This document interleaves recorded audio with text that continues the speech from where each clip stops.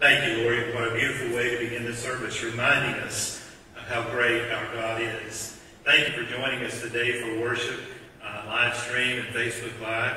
We continue to do what we're asked to do. And again, I to tell you that we miss you. We'd love to have you all back here, but we will work on that and come up with a plan at some point in time.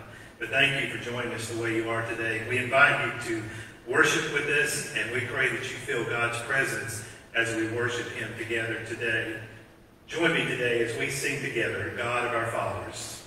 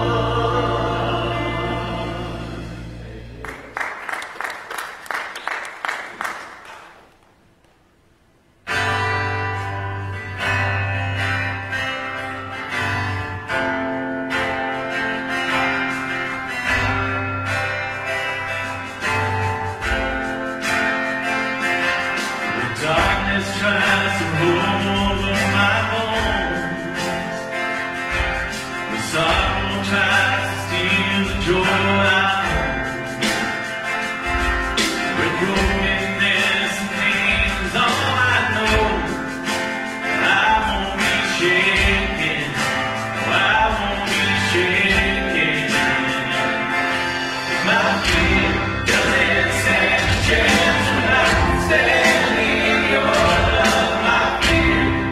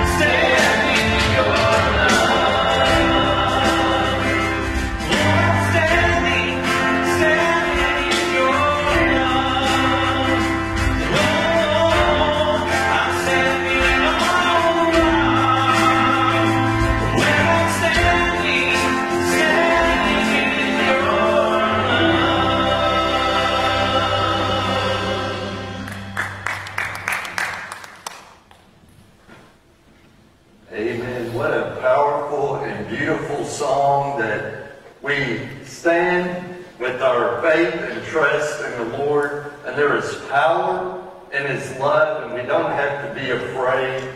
And thank you so much for worshiping with us today and for allowing us to come into your home and into your family room or on your deck or on your back porch, or maybe you're worshiping out in your car. But thank you so much for worshiping with us today. And every week we have a great time of prayer together, a time again where you can humble yourself before Almighty God and ask Him to help you and to heal you and direct you, to save you, to forgive you, however the Holy Spirit leads.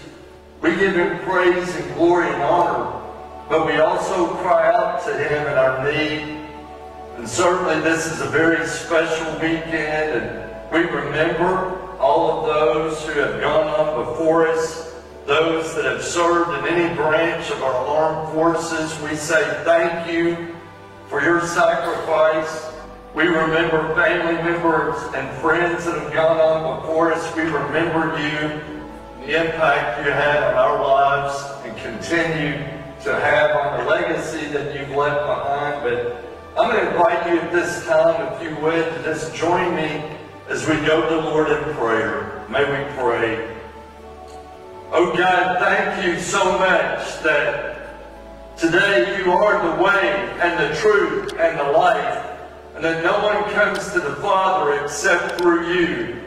Thank you today, Lord, that we do not have to fear, because there is power in your love and in your mercy and in your grace. And Father, we have come at this time to worship you, to glorify you, to magnify the name of Jesus, to exalt the name that is above all names. Father, today we remember those loved ones who have gone on before us. We remember grandparents or parents or siblings, and Lord, even in some cases children. Lord, we remember those men and women who have fought and served to bring us freedom in our country. Thank you, Father, for all of those who have served in any branch of our armed forces. Thank you for their sacrifice so that we might enjoy the freedom in our nation. And Father, we just pray today for so many who are on our hearts. We have folks that are grieving over the loss of loved ones. Comfort them, oh God, strengthen them, especially on this Memorial Day weekend. Oh God, we pray for folks that are in the hospital. We have so many, God, that have had surgeries and are recovering, and we pray for healing. For those, oh God, maybe that have upcoming surgeries, anoint them with your Holy Spirit and your healing power. Father, we continue to pray for our country. And we pray, God, for healing. And we pray for healing around the world from this coronavirus. Oh God, we are so eager to get back to life as we know it. Being able to go to work or to be around friends. And Lord, to be back in church together, worshiping you. But we're grateful, Father, for the technology that has allowed us to minister to more people, even than normal, through this time of quarantine. And Father, we give you praise for this opportunity to minister to people. Lord, we just pray again for all those who are on the front lines and ask for your protection. Lord, we just pray today that if there are those watching that are lonely or depressed or feel isolated or lost without you, that you would bring them comfort and hope and encouragement. And Lord, salvation. And we pray for great revival and spiritual awakening to come from all of this craziness. Lord, just help me and us to follow your lead. And when you would have us to open our doors, to reopen the doors so people can come and worship together. Father, give us a peace that comes from our faith and trust in you. Father, we want to do what's right. We want to do what's going to be best for everyone and to glorify and honor you. So help us, oh God, and be with us through this service. And may your Holy Spirit continue to move. And Father, sing through Haley in just a moment and use her, God, as an instrument of your peace and love, and speak through the power of your word and your servant, that we all might be drawn closer to you. And we'll give you all the praise and the glory and the honor for the victories we trust you to bring. In the strong and holy and powerful name of Jesus we pray. Amen.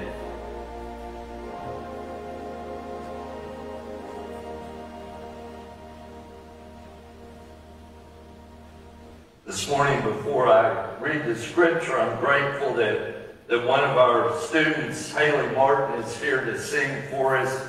Haley always does a beautiful job, and thank you, Haley, for using your talents and gifts to glorify the Lord and to minister to all of us. And after the reading of God's Word, Haley will be coming. Be in prayer for Haley as she sings. Beginning with verse 1 of Hebrews chapter 12. Hebrews chapter 12, a great passage, especially for this holiday weekend. Therefore, since we are surrounded by such a great cloud of witnesses, let us throw off everything that hinders and the sin that so easily entangles, and let us run with perseverance the race marked out for us, fixing our eyes on Jesus, the pioneer and perfecter of faith, for the joy set before him endured the cross, scorning its shame, and sat down at the right hand of the throne of God. Consider him who endured such opposition from sinners, so that you will not grow weary and lose heart. This is the word of the Lord, and blessed be the name of the Lord.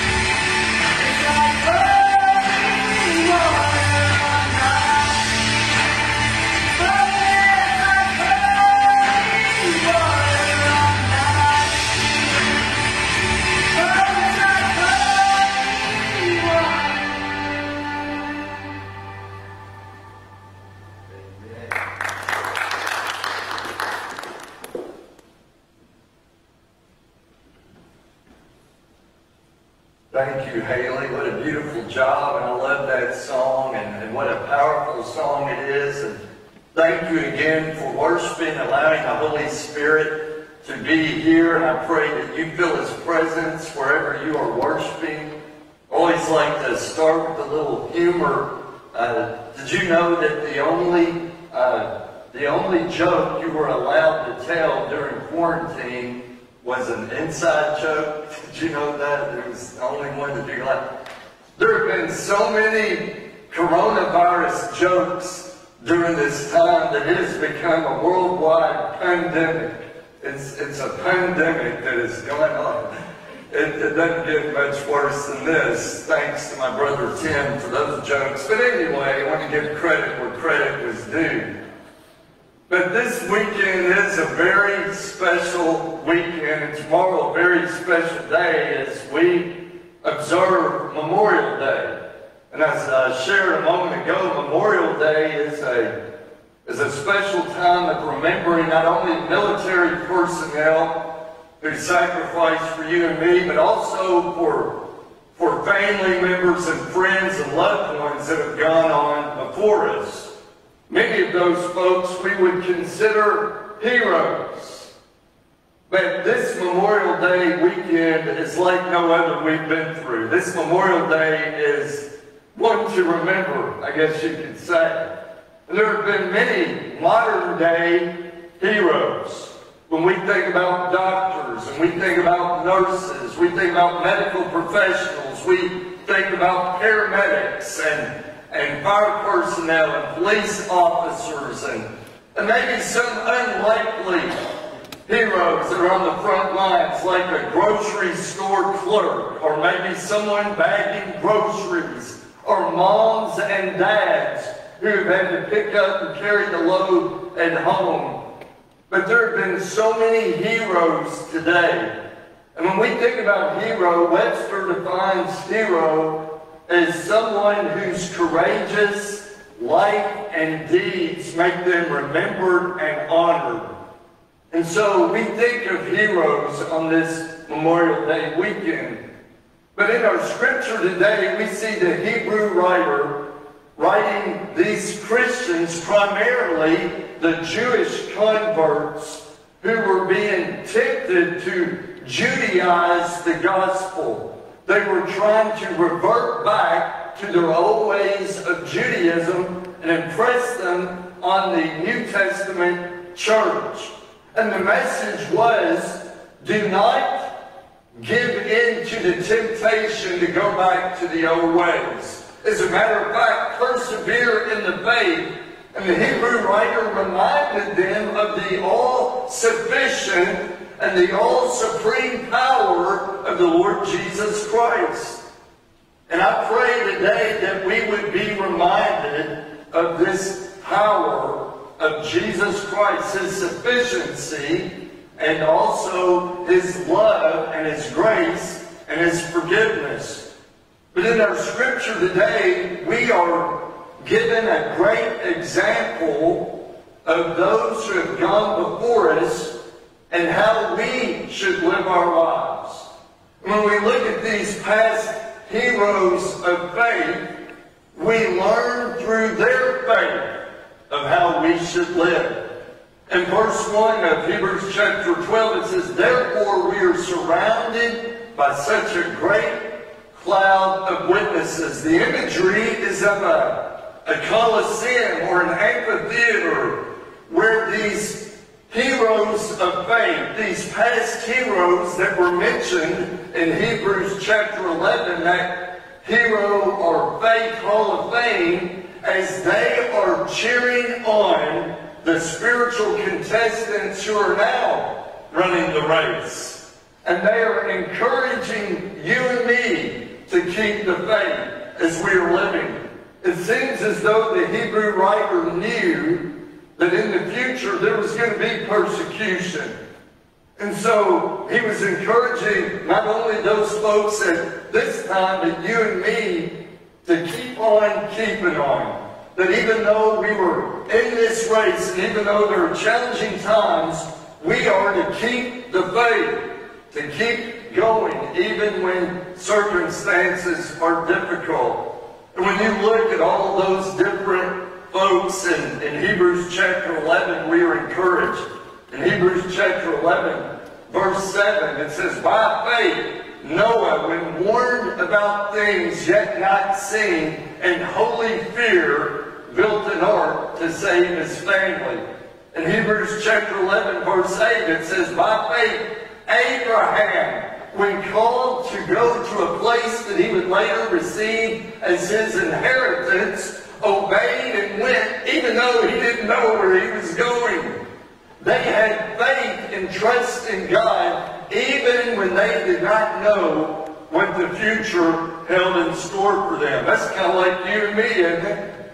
We must have faith for those things that we don't understand or what tomorrow holds. I've shared so many times that a scripture that I've grown to love through the years, it's written on this concrete, under this hardwood, under this pulpit, Hebrews 11:6. And without faith, it is impossible to please God.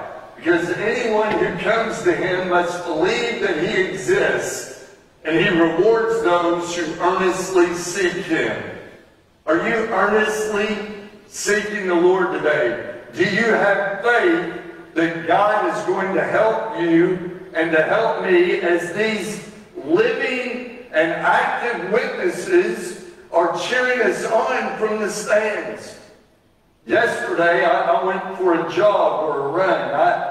Throughout this whole time of quarantine and coronavirus, I hope as you as well, I've kept exercising. I've told you before, my family, we would go on family walks, and many times even after a family walk or before a family walk, I would try to jog. And I had gotten away from running as much as I used to, but I've tried to start jogging 2 miles, maybe 2 miles and a quarter. I was trying to work my way back up to 3 or 4 miles. Well, yesterday was a beautiful day, and I said, I'm gonna go running, and I'm gonna shoot for my 3 miles. I'm gonna get back up to my 3 miles. And so I went running. I have to tell you, when I was coming up the hill in front of my house, after that second mile was coming to a close, I honestly did. I began to pray, God, if I'm going to run another mile, you're going to have to help me, because I am feeling it. It is burning. The sun was shining. It was bright. Sweat was going in my eyes. And I did. Now, that might seem silly to you, but we are to pray in everything or in all things. So I was praying, Lord, you're going to have to help me if you want me to make it this third mile. And so as I got up the hill and I passed my house, I was feeling a little bit better, and then wouldn't you know, the sun went under a cloud.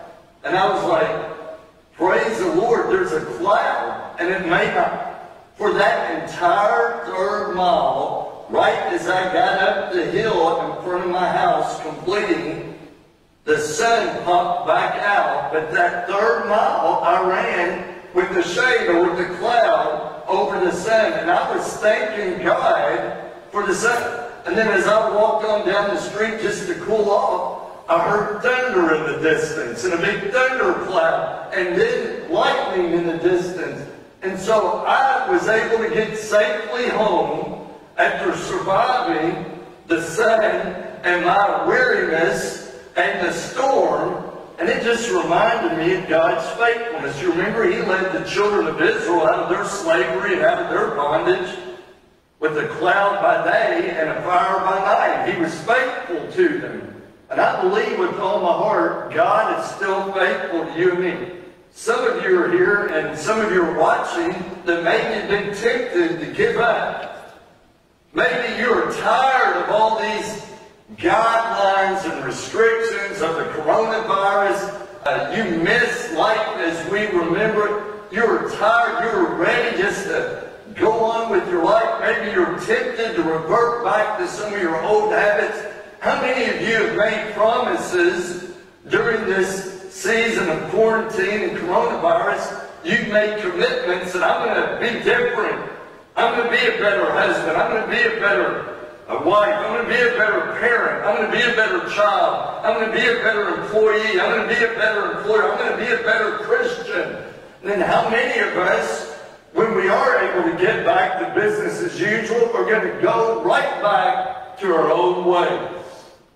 How many of us are going to have the faith to say, God, you help me get through this rough season, and I've got faith that you're going to help me continue to be the follower of Christ that you would have me to be.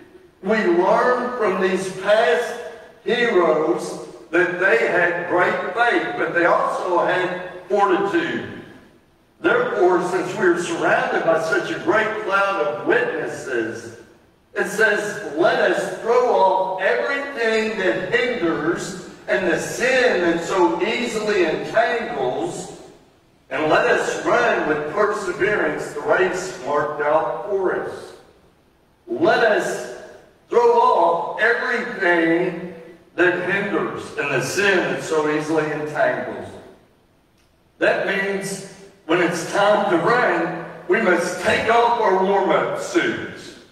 And this time to discard the flowing robes, to get rid of anything that might entangle us or trip us up. Any excess weight, any bulk, anything that might hinder us from running freely, we are to get rid of. What sin or what thing might be tripping you up today? Is there something in your life that's tripping you up? And you know it is. You know you are not running as well as you could because there's something tripping you up. Is it possibly a critical spirit or a judgmental spirit? Could it be that it's anger that's tripping you up? Is it overconfidence or pride? Could it be anger? Could it be unforgiveness? What's tripping you up today and keeping you from being your best? Well, I think about the definition of fortitude is when we are able to run with strength or bravery or courage in the face of adversity or pain. When you have fortitude, you keep on going even when the odds are stacked against you. And that's what these heroes of faith modeled, that they were able to keep on keeping on. But you know, when we have these things that trip us up, we have the responsibility to get rid of them, to give them to God. Because when we don't, you know what happens? We grieve the Holy Spirit. In Ephesians chapter 4, verses 30 through 32, Paul wrote, "And do not grieve the Holy Spirit, with whom you were sealed for the day of redemption. Get rid of all bitterness, rage, and anger, brawling, and slander, along with every form of malice. Be kind and compassionate to one another, forgiving one another, just as in Christ God forgave you." That's what we are called to do, to get rid of that excess baggage, that excess bulk, that excess sin that keeps tripping us up and hindering us from running with perseverance. In Acts chapter 20, verse 24, Paul said, "However, I do not consider my life worth living, but only that I may finish the race and complete the task the Lord Jesus has given me, the task of testifying to the gospel of God's grace. Isn't that a beautiful passage? Paul said, I don't consider my life even worth living, but here's why I'm here. The reason I'm here is that I'm going to finish this race and I'm going to complete the task the Lord has given me. And it was to testify to the gospel of God's grace. And I pray you would be encouraged today to have that fortitude. That's what Paul meant when he said in Philippians 4:13, I can do all things, everything through Christ who gives me strength. That's how we persevere. We keep on keeping on with His power, supernatural power that comes from the Holy Spirit. But just yesterday morning when I got up, I was in the kitchen fixing some breakfast. I looked out the back window and I saw a neighbor back across the back of our house across the street who was helping another neighbor trim their trees. Well, what made this so remarkable to me when you talk about fortitude was just a couple of weeks ago when I was out in my yard, one of the neighbors who happens to live across the street from this neighbor, you follow me, who lives across the street from this neighbor came up to me and he said, did you hear what happened to such and such? And I said, no, I didn't. So what's going on? He said his wife went to the doctor. And while she was at a doctor's appointment, she had a heart attack and died at the doctor's office. I said, no, I'm sorry. I didn't hear that. I'm so sorry. He said, yeah, he just came over and told me she's gone. And I said, well, I am so sorry. And I said, I'll be praying for him. And so just a day or two after that, our family, we had been out for an evening drive. We've done a lot of walking and a lot of evening drives together. And we saw him out in his yard, and I stopped and I called him by name. And I said, I'd love to have a prayer with you. I'm so sorry for your loss. This gentleman who's in his 80s, who suffers from health issues of his own, grieving over the loss of it, I watched out my back window him trimming the trees of a much younger couple's house, and then getting his chainsaw and cutting them up for them. And I thought, that is strength in adversity. That is strength in pain, that he was thinking about someone else, even during his grief and during his loss. That's what some of you have been doing. Some of you have been making masks for people. Some of you have been making food for people. Some of you have been praying for others, thinking about others during this time of adversity and pain. Ministers, not only to the people you're ministering to, but also ministers to each one of us as well. But we learn from these past heroes of faith that yes, they had great faith, they had fortitude, but they also had focus. They had focus. If we would read on in verse 2 of Hebrews chapter 12, it says, let us fix our eyes on Jesus, the author or pioneer and perfecter of our faith, who for the joy set before him endured the cross, scorning its shame. And it said, let us consider him who did not grow weary and lose heart, but that we would continue to run this race. And I'm so thankful today that we can fix our eyes on Jesus. Just as a runner runs a race, they are focusing on finishing the race. Like when I was out running, I was focused on getting back home. Still able to walk, still able to breathe, still able to run. We are to fix our eyes on Jesus, just as a runner focuses on the finish line. Jesus has been at the beginning of the race hand at the end. He's already run the race. He's crossed the finish line. He's broken the tape.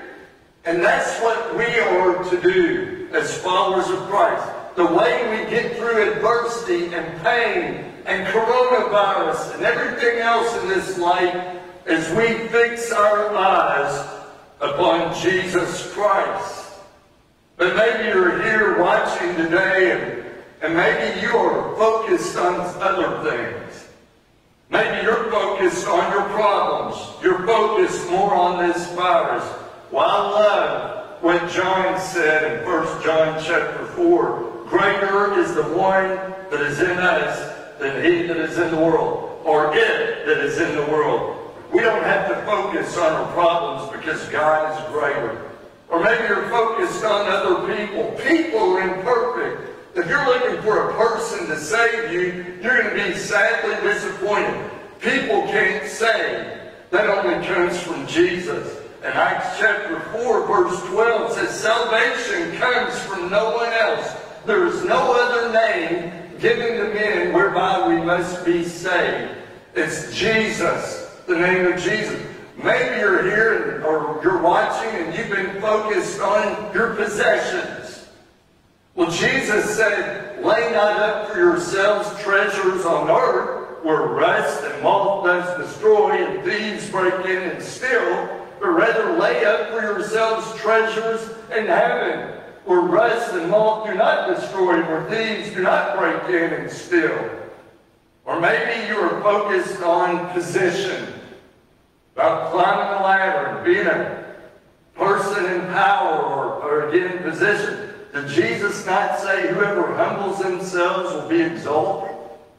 And so we know today that we must focus on Jesus as we run this race. And also think about a scripture I shared this past Wednesday night out of Philippians chapter 3, 12 and 13. He said, brothers and sisters, I do not consider myself yet to have taken hold of it, which is Christ's likeness.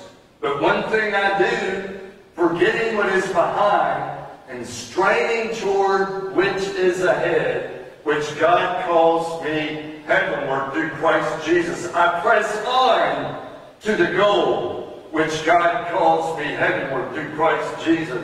And do we know that Paul finished the race?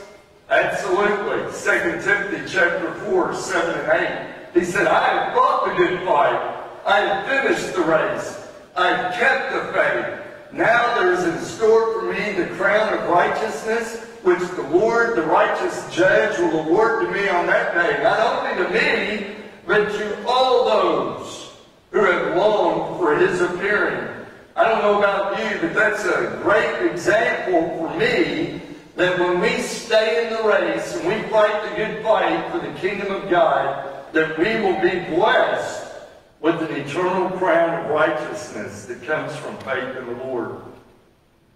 Again, maybe you have just been exhausted like that. I think there's not one of us that are not tired of all this crazy. I mean, it has just been unreal. Never dreamed that we would not be in a church building, even though, again, I want to remind you, we are the church wherever we are. We're the body of Christ. Never dreamed for 10 weeks, or I guess maybe 11th week, we wouldn't be meeting together. I never dreamed that. But that's a reality of where we are. And I never dreamed that we would be experiencing some of the things we're going through. But know that God can use this to grow us in our relationship with Him, or to, either couples are closer to each other than they've ever been, or there's going to be a long line for divorce court after all this craziness. But I'm praying that people are growing closer to one another and loving one another like they've never loved before, because I think about the freedom that we have. I want to just tell you all this. This is just from my heart. I have not, as a pastor or a Christian, felt like my religious liberty has been threatened through this. I would be the first one to march and protest if I felt like I was being persecuted And some people have said, well, it's amazing how they can have 500 in Walmart or 500 at Lowe's. And I said, well, they're not hugging each other and singing at Walmart and Lowe's either. And they're not sitting shoulder to shoulder in Walmart and Lowe's. But I said, we are the body of Christ wherever we are. And we want to get it right by keeping you safe. But I am reminded of a story maybe that I shared with you a few years ago. It's a powerful story. In September of 2005, Martha Cothran, who was a social studies teacher at Robinson High School in Little Rock, Arkansas, talked about MTI, non-traditional instruction. I mean, have you been receiving already emails and one calls for surveying for next school season? You know, would you be content to do non-traditional instruction or partly virtual, partly in part? You know, all these surveys we're filling out for the next school year.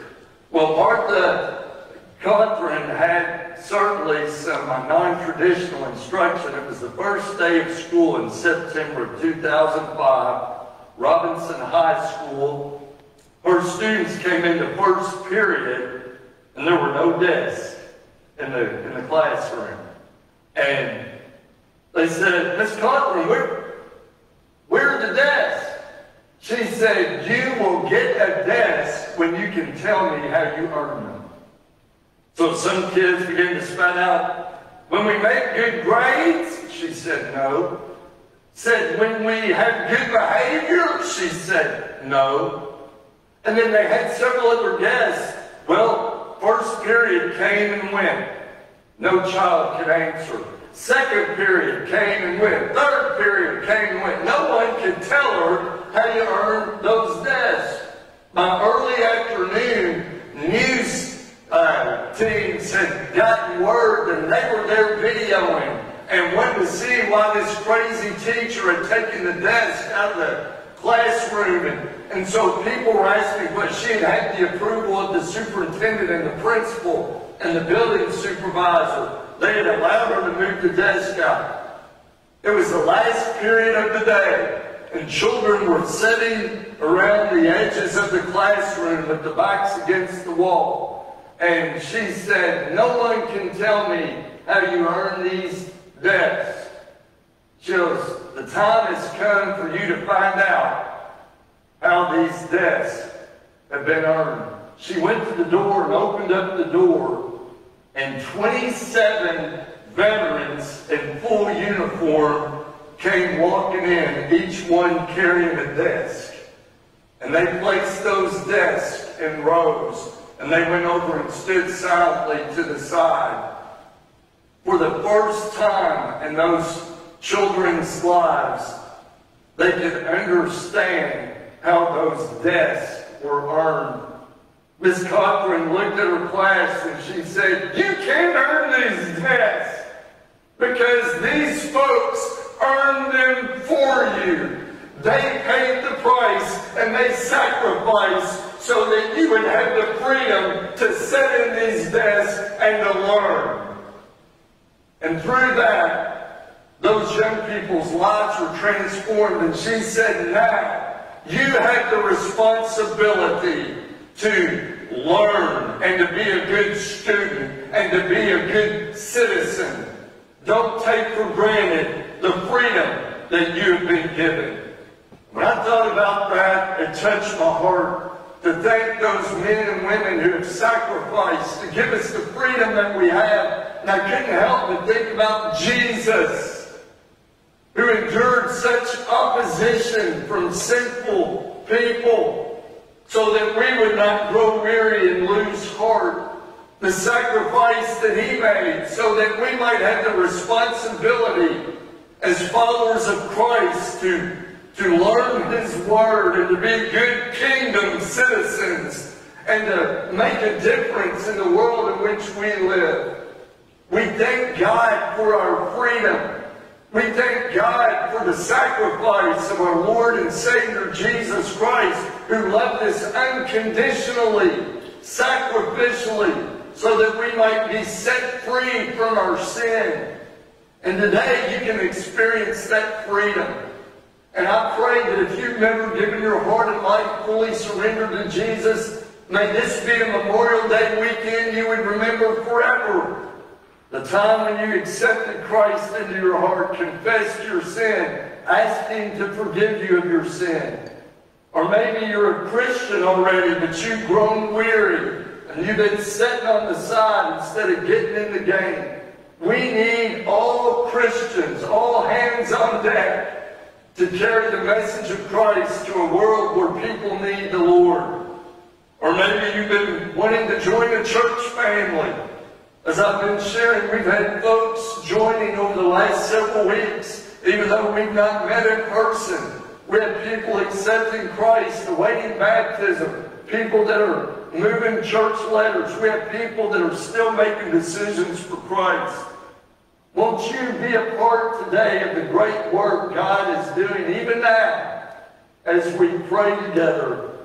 Oh God, I pray right now in the stillness of this moment that as folks are worshiping and watching wherever they might be, in this state or in another state, or maybe, again, they're out of town for the weekend, wherever they might be, I pray that they can feel the Holy Spirit and they would know that where the Spirit of the Lord is, there is freedom. And we thank you for men and women who sacrifice their lives to give us freedom in this country. And we thank you most of all, Lord, for your sacrifice. For God so loved the world that He gave His one and only Son, that whoever would believe in Him should not perish, but have everlasting life. Thank you, Father, for loving us that much and for that ultimate sacrifice. And I pray, Lord, that there would be many who would invite you to come into their hearts and lives, even now. In the strong name of Jesus, we pray. Amen. I'm going to invite you to sing along. This is a time of commitment. This is a hymn of commitment and decision. As the Holy Spirit leads you, I invite you to follow Christ as we run this race together.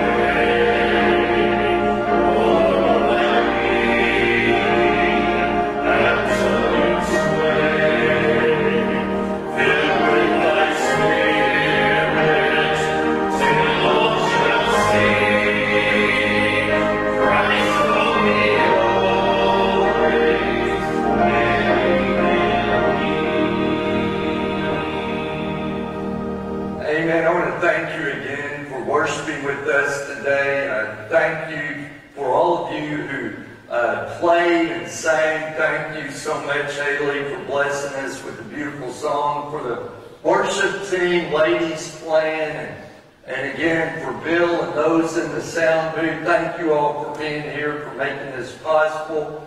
We ask that you would continue to pray as we seek God's guidance moving forward. To be honest with you, just to wait to see how some of these churches that are reopening, how successful they are, and to see if there's a spike in cases. But again, please know our number one goal is to keep everyone safe. I mean, maybe you've not been here for the last 10 weeks. We've been here every Sunday trying to minister to you and love you again as much as we can from a distance. And so we are praying for God's will and for direction. And as soon as we get a clear time or date, we will let you know. Thank you for your patience. Thank you for your faithfulness, for your support and your continued giving. We couldn't do without you. And again, we are open for the Lord's leading in this matter. So thank you so much.